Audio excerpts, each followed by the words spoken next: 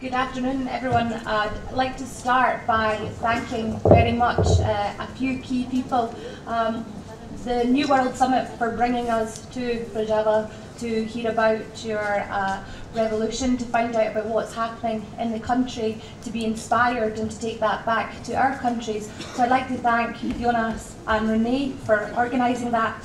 I would also like to take the time to thank Judy Osse for giving us a tour around some of the institutions of your organisation, the autonomous organisation, for taking us to the courts of justice. And I'd like to thank Berfan for her translation whilst we have been there. It's been a very inspiring journey for us, and what I'd like to say is thank you very much to the people here in Rojava for your hospitality, for your generosity and for your openness. Last year I went to the New World Summit in Brussels. It was the first time I went, and it was just 2 days after the Scottish referendum on independence. I was heartbroken and despondent. But whilst I was in Brussels, two things happened to change my perspective and to provide momentum for what has been achieved in Scotland since the referendum this last year. The first was the response of the Scottish people to a defeat in the referendum. During the period that I was in Brussels, over 5,000 people joined the SNP. By the start of this year, the SNP conference, which started yesterday, the SNP membership had risen from 25,000 before the referendum to 118,000. This burgeoning membership has reinvigorated the party and has continued an unprecedented level of and legacy of the democracy which the referendum inspired. To call the Scottish electorate one of the most politically educated and astute in the world is not to pay it too high a compliment. Where apathy continues as a political trend across most of Western Europe, in Scotland the referendum unleashed an explosion of colour, creativity and most importantly a reconnection to politics which had been lost over 2 generations. The second thing that inspired me was listening to Dêrik speak about the Kurdish women's movement. It was an inspiring speech which spoke of optimism, feminism, but also of struggle. What it also was a demonstration of an international growth and reinvigoration and detoxification of feminism.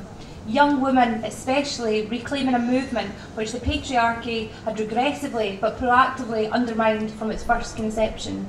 During Scotland's referendum, I was a founding member of the organisation Women for Independence, which was formed alongside other organisations to make sure that the majority of the population, so often underrepresented, was heard loud and clear.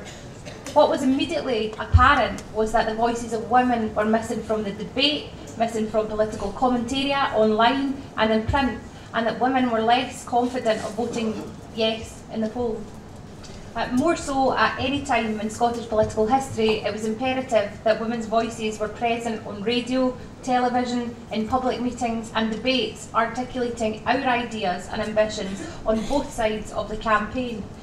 To have independence was the opportunity to shape a constitution and build a country which coalesced alongside the principles of fairness, equality and social justice.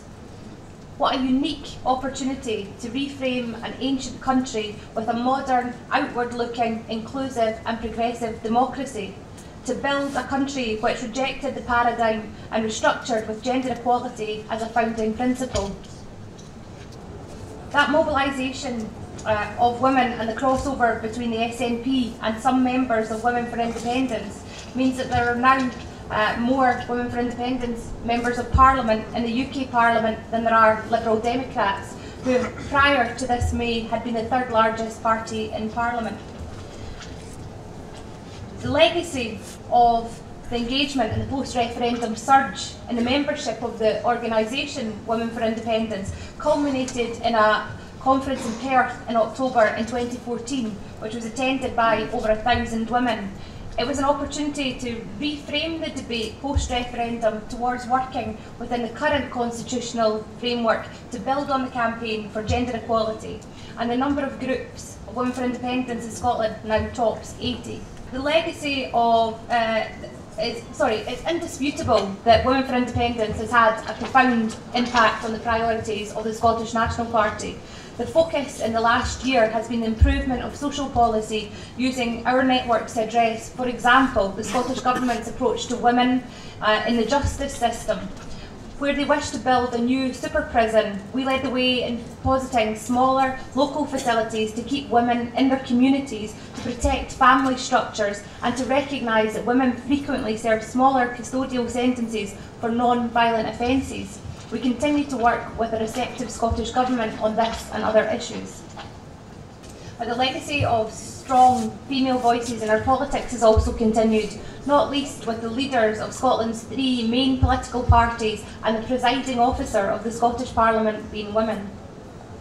Scotland now has its first female First Minister, Nicola Sturgeon, whose immense popularity is in part thanks to an impressive performance she gave during the referendum campaign. And the female leaders of the Scottish Conservatives and Labour Party also gained a lot of media exposure during that campaign, and they have arguably secured their roles thanks to the visibility they had at this crucial time in Scottish politics.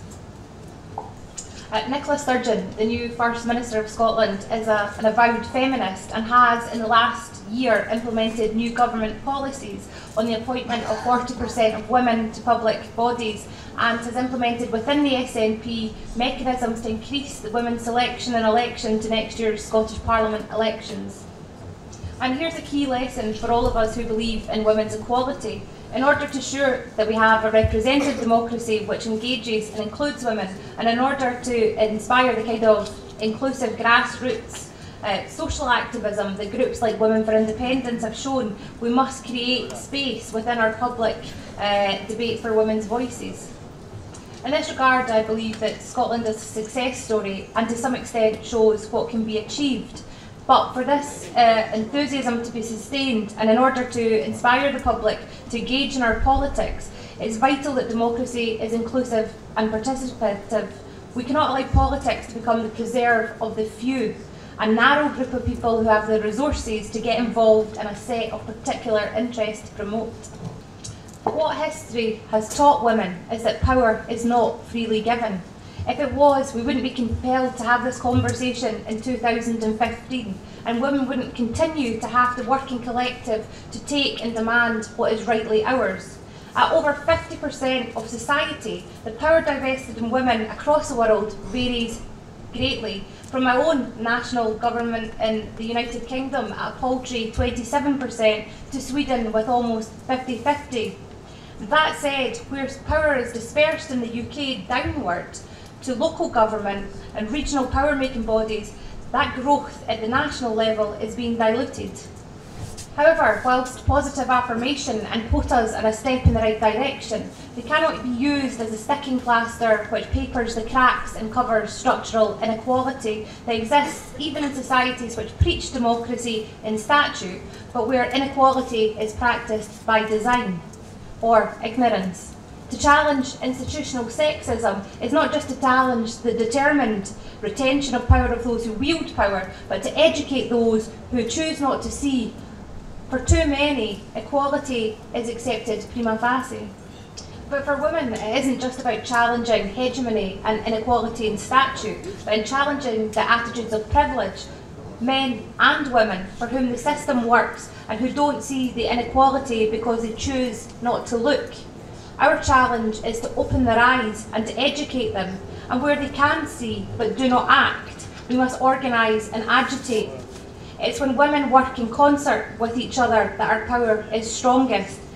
Patriarchal society imposes competition which pits women against other women.